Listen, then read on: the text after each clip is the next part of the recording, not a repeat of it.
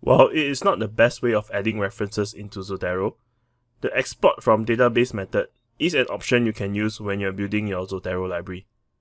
In this video, I will show you how you can build your Zotero library using the export from database method. As mentioned earlier, this method of building your Zotero library is not the best method to use if you are trying to add references into Zotero. You should only use it if the import PDF method or the Zotero connector is not working for you. While you can add a large number of references from a database at an instant, this method of adding references will not provide you with the PDF.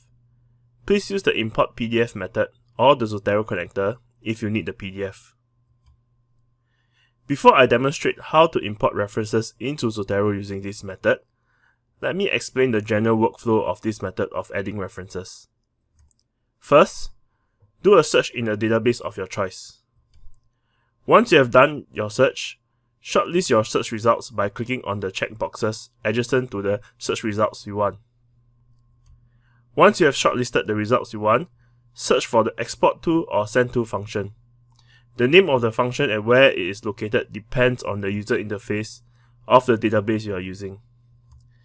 The database will then generate a .rs file, which you can then import into Zotero by double-clicking on it, or importing it into Zotero by clicking File and then Import.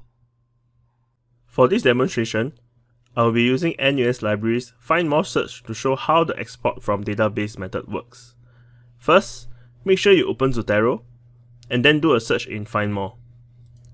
I'm going to use Singapore General Elections as a search term. Once you have done your search, and the search results populate your browser, you can start shortlisting the articles you want.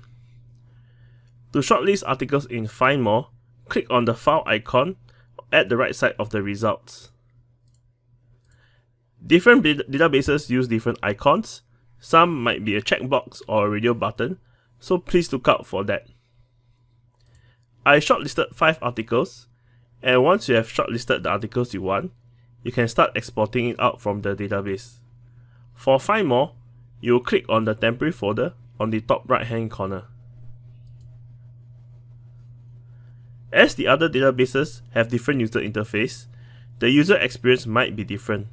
However, you are essentially looking for a temporary folder, send to or export to function.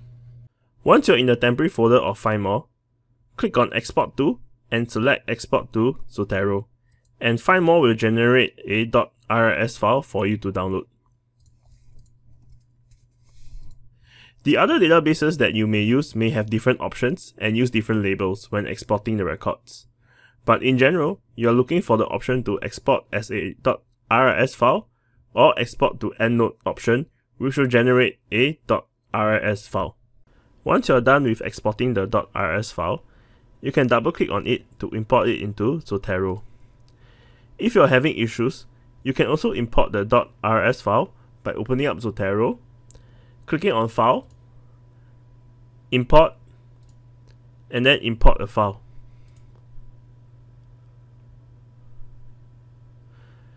Search for the .rs file, and Zotero will import the citations.